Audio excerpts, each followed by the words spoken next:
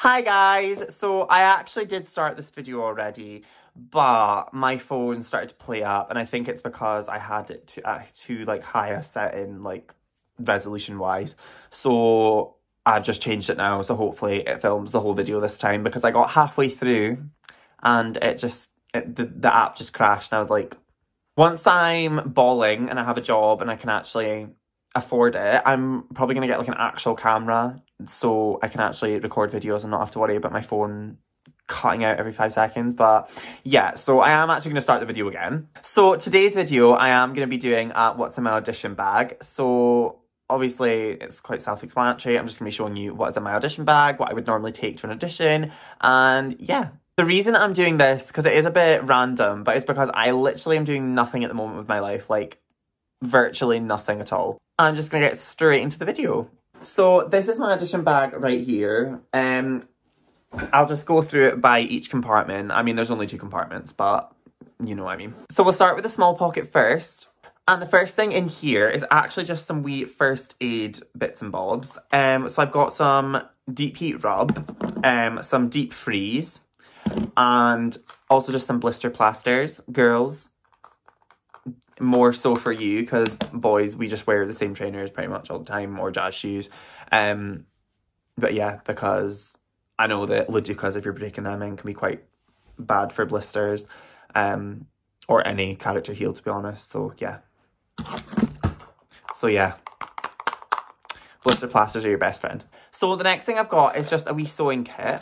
It's just got needles, thread, some wee pins, a lighter for all you point shoe or ballet shoe people. I don't actually know what else you would use that for, a lighter. That was just in there from when I used to sew my ballet shoes, and that was it. Next thing I've got is just a wee roll-on deodorant. This is just the Dove Clean and Comfort one. The reason I use roll-on is because ever since I started using roll-on, my sweat doesn't smell. Like, I still sweat a ton, because I've always done, but like, it doesn't smell as bad. Whereas when I used like actual, like from an aerosol can, it just was like not as nice. And also it's better for the environment apparently. So I mean, it is, because you're not spraying stuff into the atmosphere. So yeah, that's why I use roll-on. And then lastly, in this wee compartment is just a spare pair of black socks, because obviously if you're dancing in your socks, which you most likely won't, but there was 1 or 2 auditions where I got to dance in socks, and yeah, I hate having holes in my socks. Like, I hate having holes in my socks. See, if I've got a hole in my sock, it's all I think about, and I'm just like it just drives me to the point of insanity.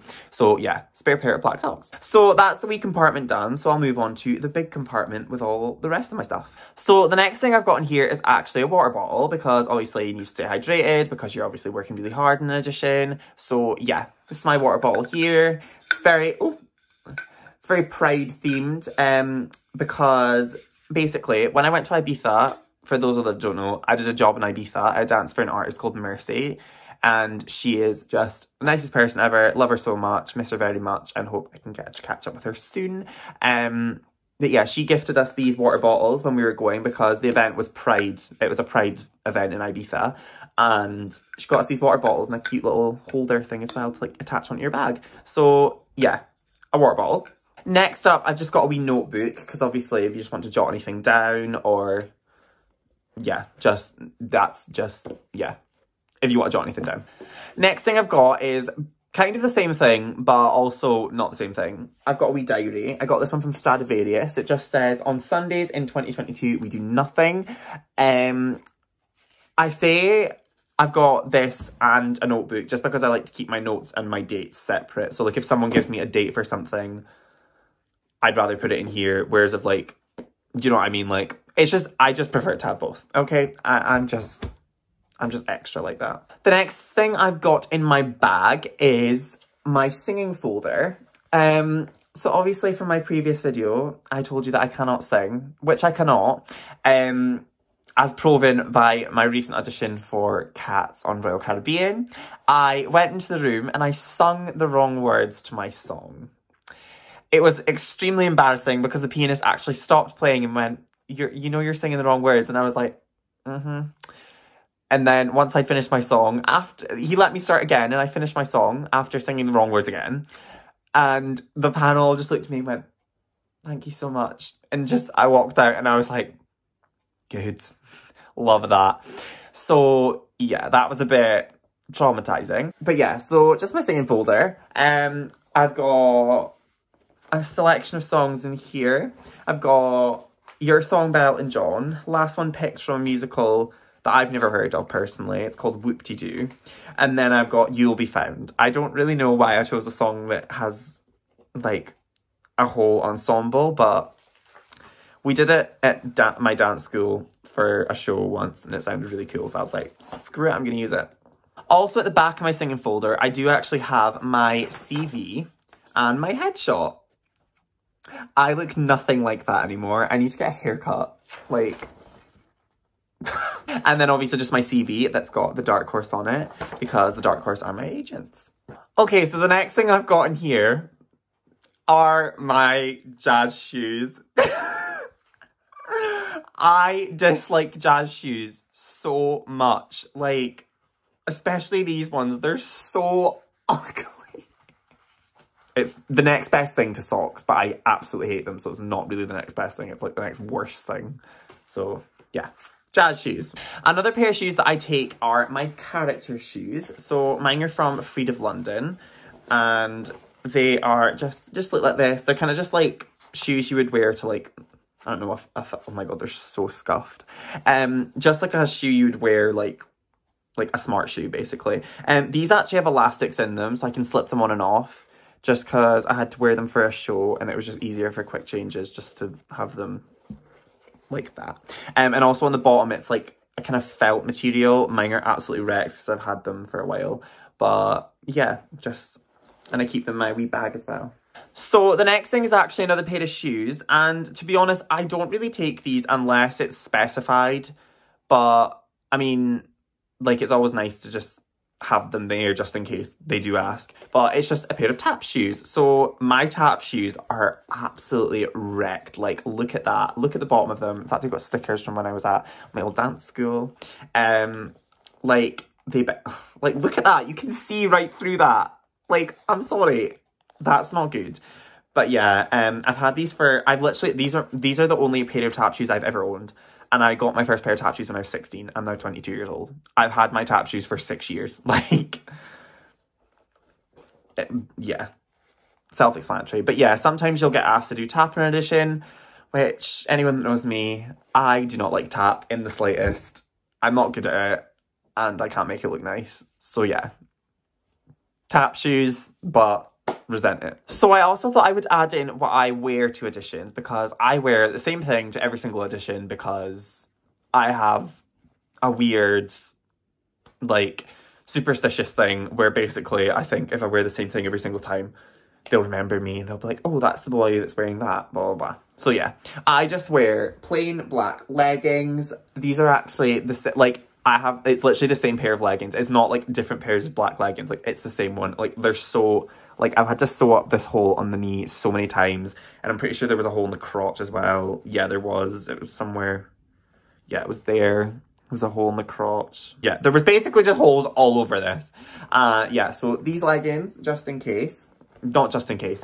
These are the leggings that I wear. And then I also just wear this crop top. So it's just a high neck, long sleeve from Yes France, from Urban Outfitters. Oh, by the way, the leggings, these are from Shein. And then obviously this is from Urban Outfitters. She's real cute. She's a nice colour of blue, and yeah, I just think it looks nice on me. I feel a bit more comfortable in leggings and a crop top. And also I feel like it shows off my legs as well, because I do have quite long legs, so I make them longer by wearing high-waisted leggings and a crop top. So yeah. I also do, just as a precaution, I take an extra pair of black leggings. These ones are from Primark. I don't really like these ones that much. I mean, they were only £6, so I like them in that sense, but they fall down really easily, so I have to keep pulling them up, and it's not a nice look when my legs are hanging out. But yeah, these are just a medium from the workout thing, and they're only £6. I have them in 3 different colours actually. So I've got black, green, and like a navy pair. They're really cute. Love them. Okay, so there also is one thing in this bag that I do normally take with me, although I normally wear them on my feet, but it's my trainers. But I actually left my dance trainers in Edinburgh, so I don't actually currently have them to hand, but it's just a pair of Nike trainers. Like, I wear them to every audition, rehearsals, like whenever I'm dancing in trainers, I wear them. So that's actually everything out of the bag now. But I thought, since this video is actually going to be quite short, that I would just like talk you through like my day, like my general day going to an audition, like before, after, whatever, blah, blah, blah. So normally on the day of an audition, I try to get up early, just because I want to be ready for like whatever it is I'm doing. So first of all, I'll obviously do my skincare and I'll have a shower. Normally I do like to shower the morning of an audition just because like I like to make sure that I'm like as neat as possible, and I'll like shave my face and do my skincare, and depending on like what the nature of the audition is, I might do some makeup as well just to make myself look a bit more presentable. I obviously pack my bag, make sure I double check it, triple check it, make sure that everything's in the bag, and then once I've done that, I will obviously have something to eat, because I know some people don't like to eat before an audition, but I personally need to eat before an audition because I need energy. I need to make sure that I've got all this energy ready for an audition. Once I've had something to eat, I will then obviously get dressed. I don't normally wear my audition top. I'll wear my leggings, but I don't normally wear my audition top because it is so thin that it does get sweat patches. Like the material's very just like, it's like that sporty kind of material. So, and obviously it's like blue, so you can actually see sweat patches on it from like me wearing it all the time. And yeah, it just doesn't wash out in the wash, but we're all friends here. So yeah, I normally just put that in my bag and put on like a baggy top or something, just so I'm not like pure sweating. So once I'm all ready and I've had something to eat, I'm all dressed and I'm ready to go, I will head to the audition. So auditions that I've been to have been at like Dance Attic, Pineapple. Sometimes there's auditions at Base. I've never been to an audition at Base, but I know that sometimes they hold auditions at Base. There's also like a theatre cafe near Leicester Square. There was once an audition upstairs there. So yeah, just, they can be basically any dance space basically. So I'll head to wherever I'm going, and I will just obviously look out my CV, headshot if it's needed. Some auditions don't need them. And I'll wait obviously outside, or if you can wait inside, and register and warm myself up and get ready and get into the right mind space. I don't really have like a pre-audition like warm up or like headspace thing or anything. Like I just go in with a positive mindset and just fingers crossed that everything goes okay. So obviously then you would go into the audition, and all auditions are different. Like I've not been to any auditions that are like basically the exact same. Like some you go in and they just start with the routine straight away. Some you go in, they give you like 5-10 minutes to warm up. And then some you're just like, it's just, yeah, they're all different basically.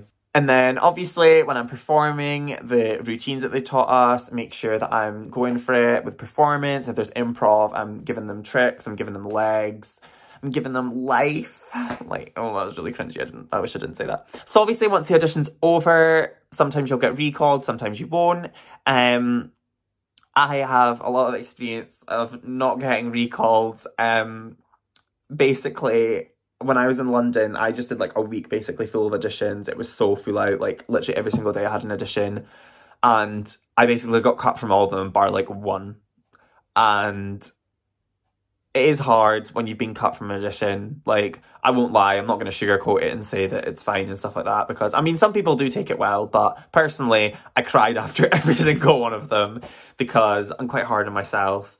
And yeah, so normally, if I get kept from an audition, then that's great. I'll go about my day and just be happy or whatever.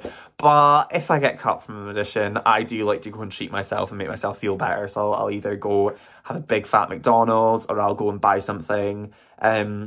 After I got cut from Cats, I went and bought Refi Beauty, like the whole face collection because I was just so sad and I was like, yeah, I want to make myself feel better. So I was like, you know what, I'll go and buy makeup so I can make myself look better. And I actually did feel better about it. Another thing I do like to do is I took class after the auditions that I got cut from, and 100% it worked, because like after, especially after Cats, like I keep referring back to Cats, but Cats was the one that I was like really upset about, because Cats is like one of my dream jobs, like really up there. And so I went and obviously bought Reply PE, and then later on that night I had class with Marley Goddard. Absolutely insane. If you can get to one of her classes, get to them, because she works you hard and her floor work is just incredible. I love it.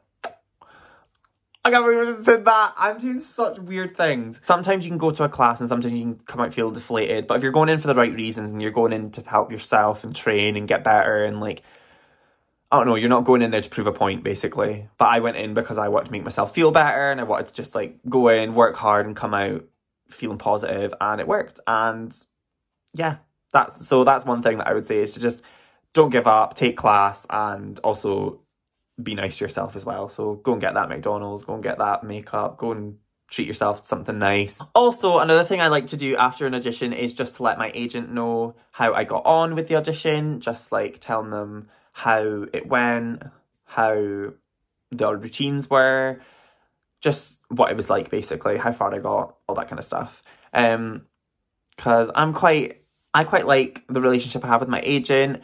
We're very, I don't want to say close, but like we are close. Like I can message her or him, because I have obviously the head of the agency, which is Sine, and then the agency assistant, which is Soup. And Soup was actually the head of dance while I was at MGA, so that was really good because I know him very well. So I have no problem just messaging them, being like, I got on like this, or like if I'm sad, I'm like, I got cut, I'm sad, blah, blah, dreams crushed. Like, I'm very comfortable with them, and it's nice to have that relationship with an agent, because personally for me, I like having close relationships, especially because I'm trusting them to be like, to help me get a job. So yeah, I just like that. So that's basically an audition day for me. Very standard. I feel like everyone's are pretty similar, but I don't know, I might do something different. Some people have like little pre-audition, like, what's the word I'm looking for? Pre-audition rituals, that's it, ritual. Some people have them and it just like gets them in the right mind space and stuff like that. I don't really have that. The only thing that I really have is that I like to wear the exact same thing every single time, but that's more for like, so the panel might recognise me, because like, there's not many boys that wear blue crop tops and black leggings into an audition, so I'm trying to make myself more distinctive, basically. So yeah, that's actually the end of the video. I'm hoping it's not too short. I don't know, do you like short videos? Do you want longer videos? I mean, you definitely don't want longer videos. My other video was like half an hour long. So yeah, guys, if you like this video, please like it. Please subscribe to my channel. Please tell your friends, tell your moms, tell your dads. And yeah, I hope you all have a wonderful day, or if you're watching this at night, I hope you have a wonderful evening, or if you're watching this at any other time of the day, just have a great day. And yeah, I'll see you in my next one. Bye.